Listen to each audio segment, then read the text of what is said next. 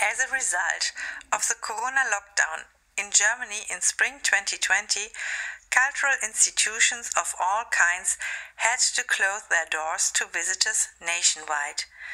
Since then, these institutions and cultural initiatives have been fighting for their continued existence. The Federal Commissioner for Culture and the Media reacted to this with the project Neustart, which aims to maintain the cultural sector in the long term. How was the situation of my institution, the Musikinstrumentenmuseum der Universität Leipzig, to which I will refer as MIMUL, before the corona lockdown? Before the COVID-19 pandemic, the museum enjoyed an increasing number of visitors, be they families, daycare or school groups, or amateurs interested in music, students, tourists, scientists or professional musicians.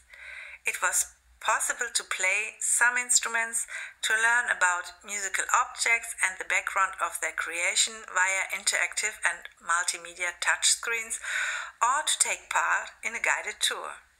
In addition, there were numerous events in the city of Leipzig that attracted interested visitors to the museum.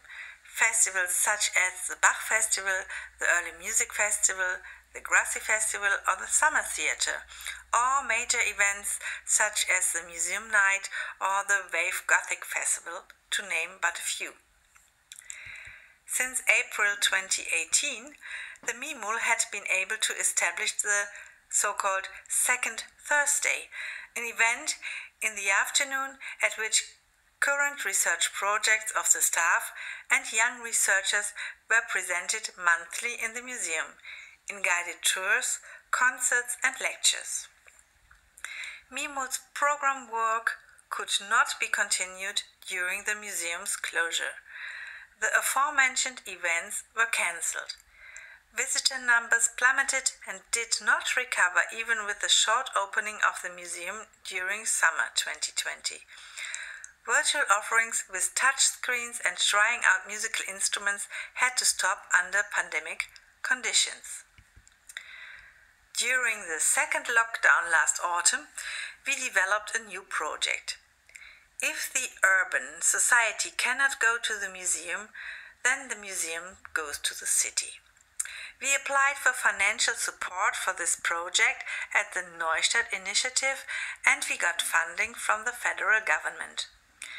I call this project the Schaufenster phonola, a player piano in a shop window. We all know this from the cinema. As if played by magic, the keys of the piano move and music resounds. Our lead role plays the phonola, a player piano made by the Hupfeld company in 1913. It was built in Leipzig by the tens of thousands at that time and exported all over the world.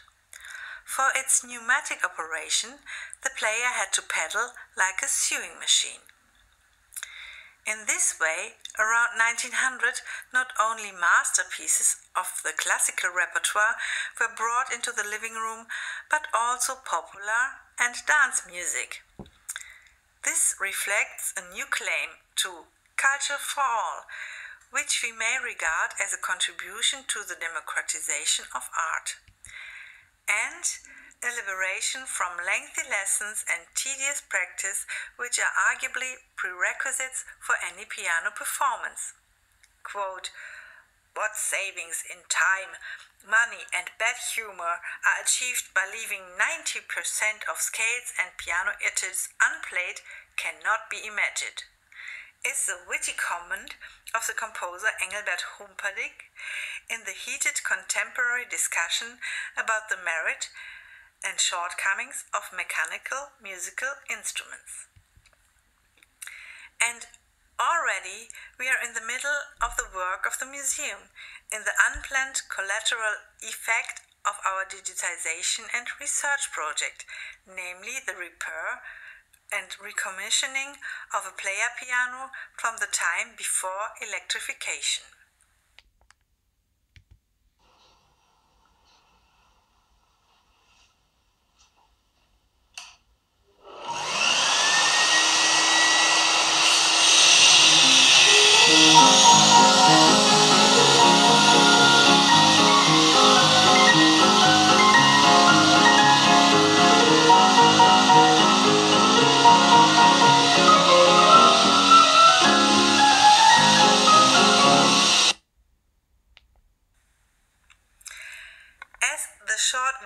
shows, after its restoration in the mi-moll, the phonola can play all by itself with a hoover.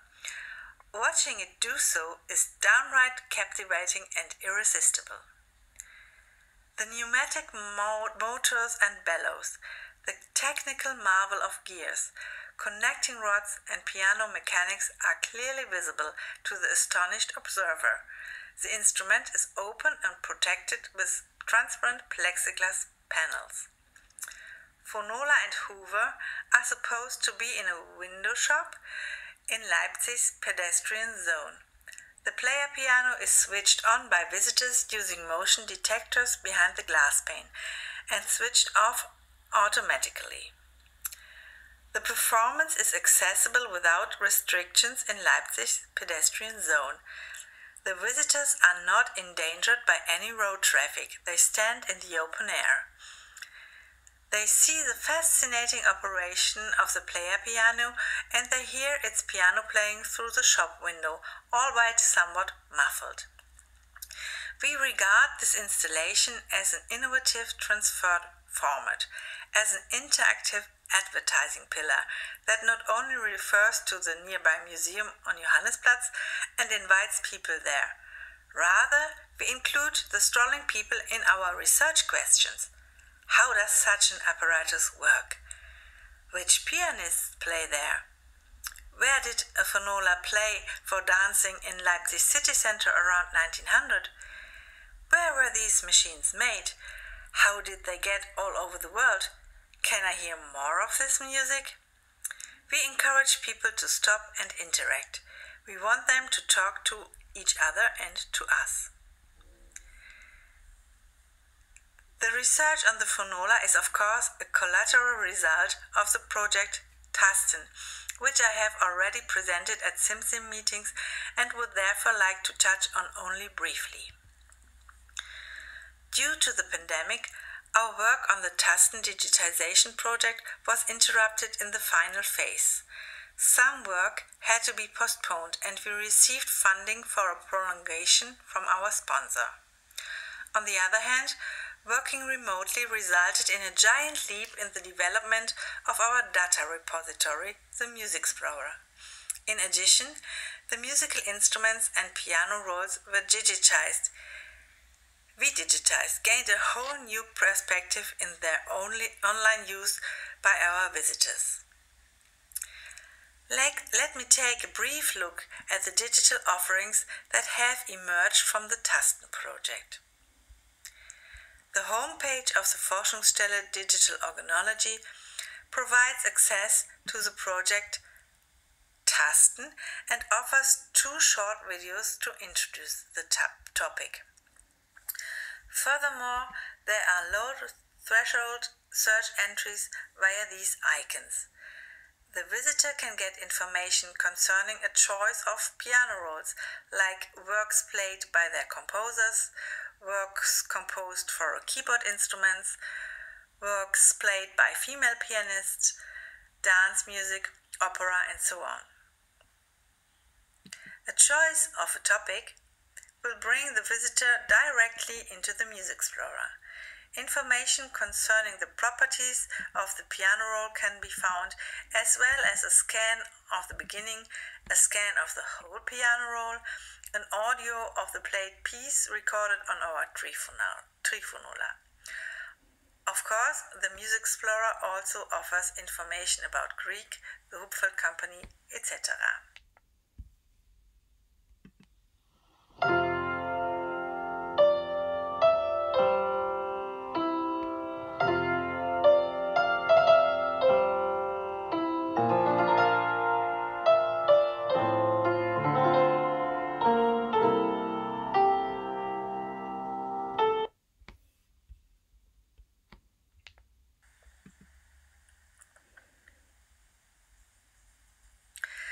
The Musicsplorer also offers a page with all information concerning the TASTEN project.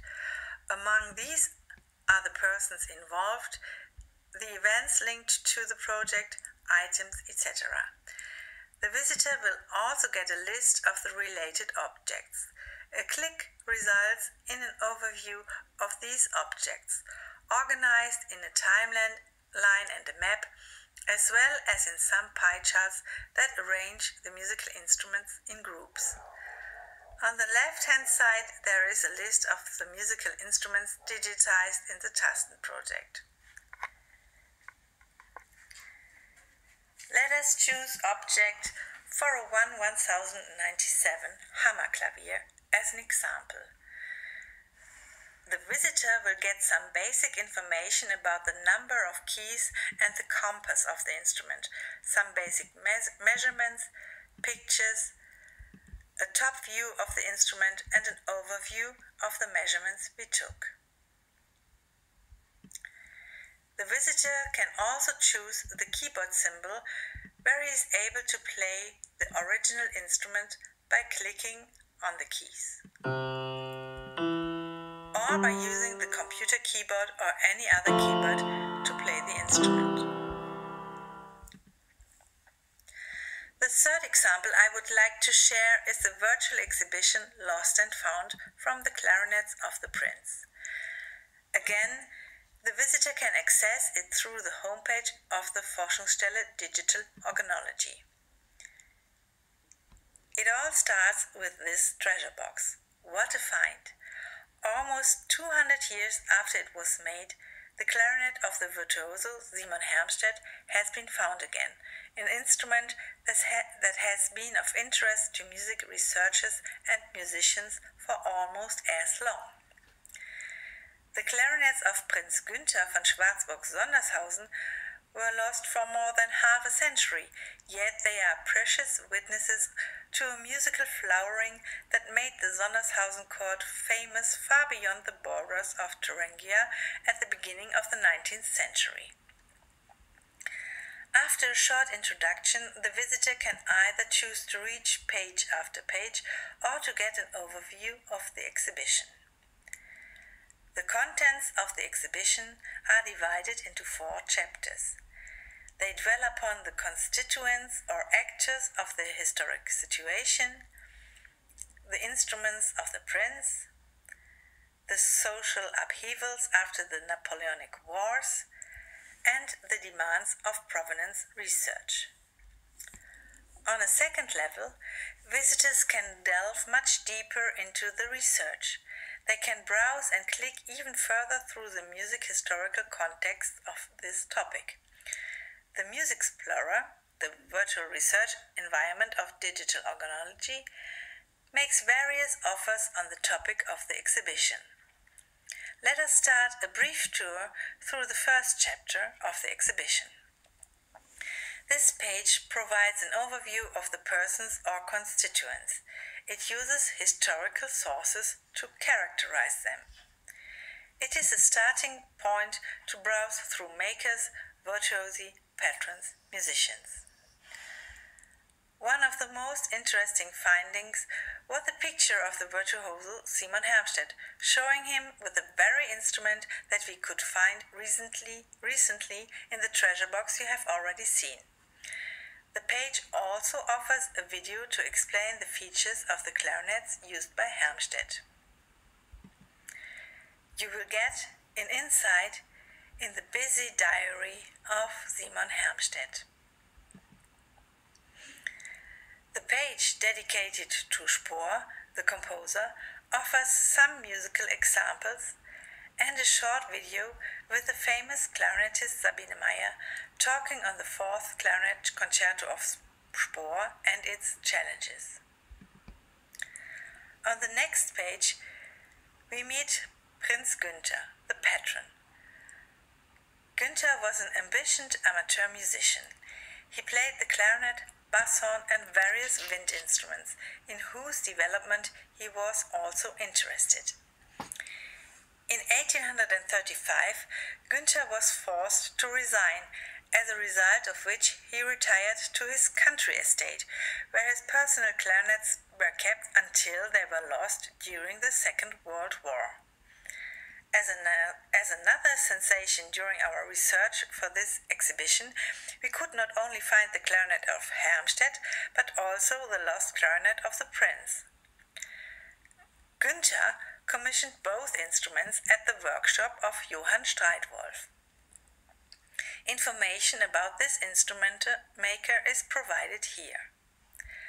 Other persons in this network were, for example, Franz Tausch. Franz Tausch founded in Berlin the first conservatory for wind instruments and developed, in cooperation with the Prince, a new instrument, the bass horn. You will always be able to find and study the historic resources online.